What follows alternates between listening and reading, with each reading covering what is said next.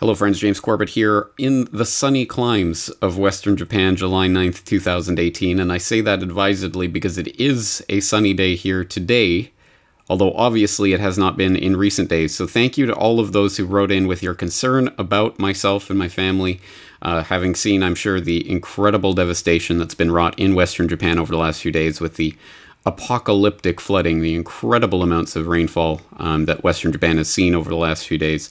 Absolutely just stunning, shocking, really. And as I'm sure you've seen, dozens dead, dozens missing, over 1 million people evacuated, just total chaos. It's been quite horrible. And thankfully, myself, my family, my friends have been spared, but many people have not. So you'll forgive me if I've been distracted over the last few days with this devastation, literally all around where we are. Just another reminder that life is precious and fleeting, so there's nothing you can do to prepare for apocalyptic flooding like this. At any rate, thank you again to all those who expressed your concern, but we are safe where we are, and thankfully it was forecast that rain was going to continue all weekend, but it did let up, I believe, late Saturday or early Sunday. At any rate, it did let up, and thankfully, the rivers are returning to a more normal level now. But it was quite incredible there for a while.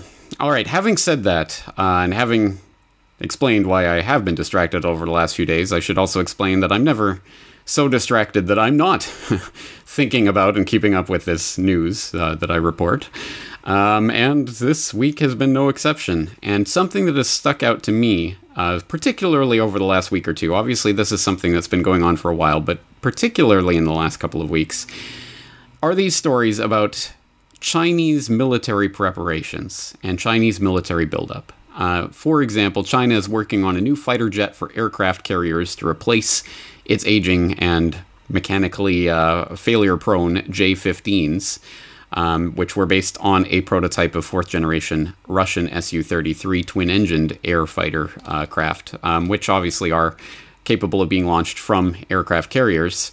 Now it looks like China is looking to replace them in something newer and shinier and tip-toppier, and perhaps even more headline-grabbing, the laser AK-47, quote-unquote, that has been developed by a Chinese company that is being marketed as the ZKZM for my Canadian brethren, 500 laser assault rifle, which apparently produces an energy beam that cannot be seen with the naked eye, but can pass through windows and cause instant carbonization of human skin and tissue, set fire to objects near and far.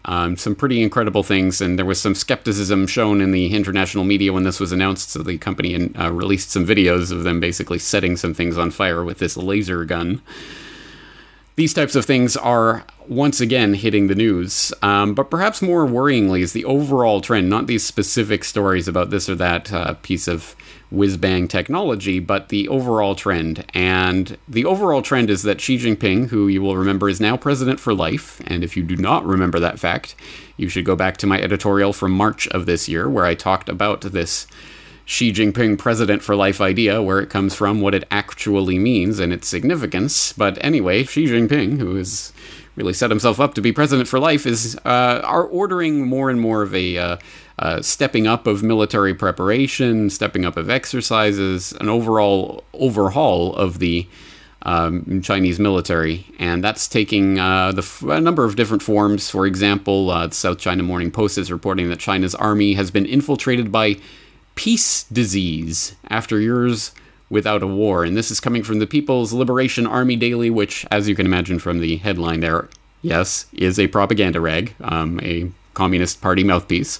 But at any rate, the People's Liberation Army Daily had an editorial recently in which they literally said, peace disease has been a common symptom in our military for decades, and if we don't make up our mind to eliminate those evils, we must pay a heavy cost in the event of a war. We can only stop a war when we are able to fight.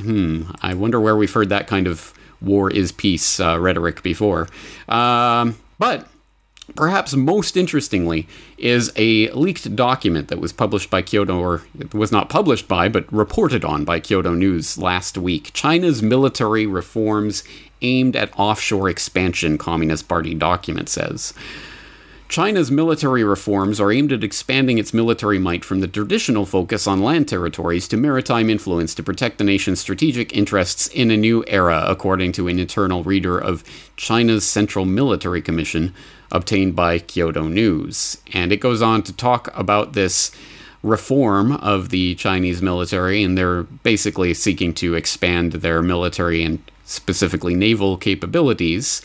But perhaps most interestingly, later on in this document, they start talking about the need to prepare for war so that they're not, overwhelmed by it. The same ideas that peace disease that the People's Liberation Army Daily was talking about. But it says, through a series of adjustments to the military strategy, the balance, dimension, and expansion of our strategic goal will be strengthened.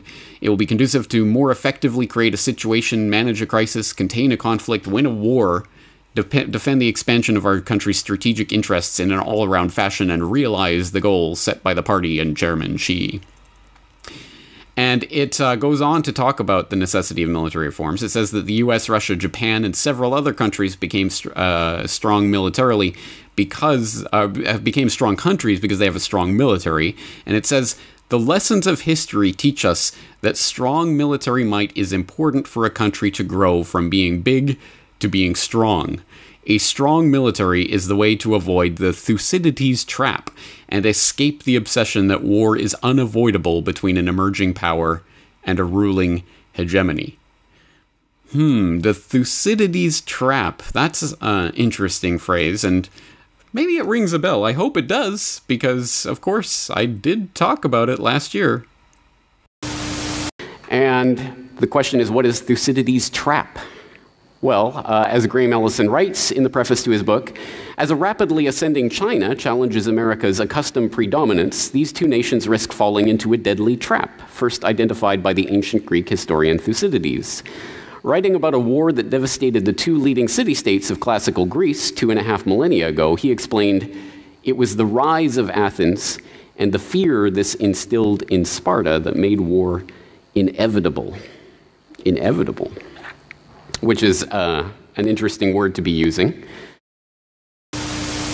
Yes, the Thucydides trap, and the idea that we are being led into a new Great War scenario between the established power of the United States and the rising power of China. And here it is, not crazy conspiracy theorist James Corbett talking about it, but the Chinese Central Military Commission talking about it in their documents. We have to avoid the Thucydides trap by building up the strongest military that we can, and hence, the J-15 replacements and the laser AK-47s and all the other things that China is rolling out at a steady stream right now, including greatly expanding their various exercises and drills, 45 of them in the past year, if memory serves. So they're definitely increasing their military might in conjunction with a number of things. Of course, with the buildup of the One Belt, One Road policy that I've talked about a number of times in my work, but also, interestingly, of course, all of this coming to the fore as the trade war begins in earnest between the US and China, and I've been writing quite a bit about that and how that all relates geopolitically. So militarily, geopolitically, economically, all of these things coming to a head exactly as they did in World War I, exactly as I pointed out in my Echoes of World War I presentation. Please watch the full or listen to the full presentation if you have not yet done so.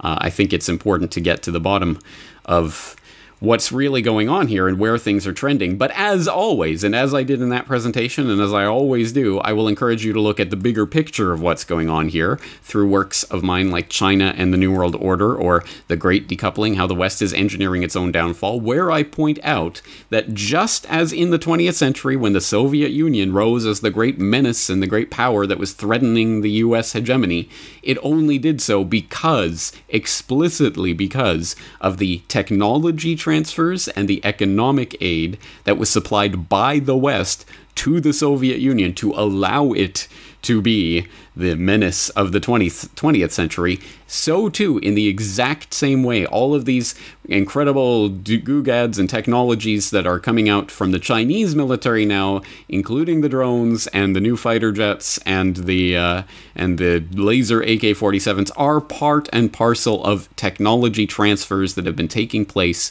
for the last few decades now at this point between the US and the West generally and China. And this has been done explicitly, and I detail that in my work in China and the New World Order, in the Great Decoupling, in other things that I've done, talking about some of these technology transfers and what they've enabled. So this is a process that is going on right now, and it is the narrative that is being set for the 21st century, and it is a manipulated narrative, exactly as the same way that the Cold War of the 20th century was a manipulated narrative, but it's still a real reality in the real world that will affect, well, billions of people's lives ultimately if it does follow the Cold War pattern. And so we have to be aware of this and have to see these stories that are coming out in that context. So yes, we now have the Chinese Military Commission confirming the Thucydides trap.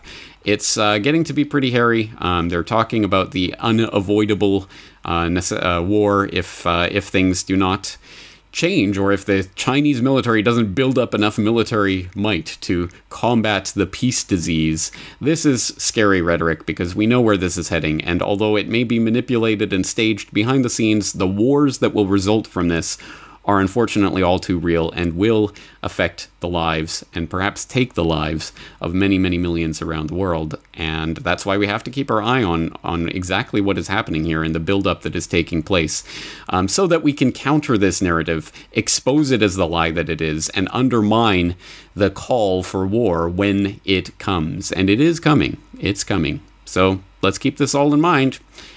James Corbett, CorbettReport.com.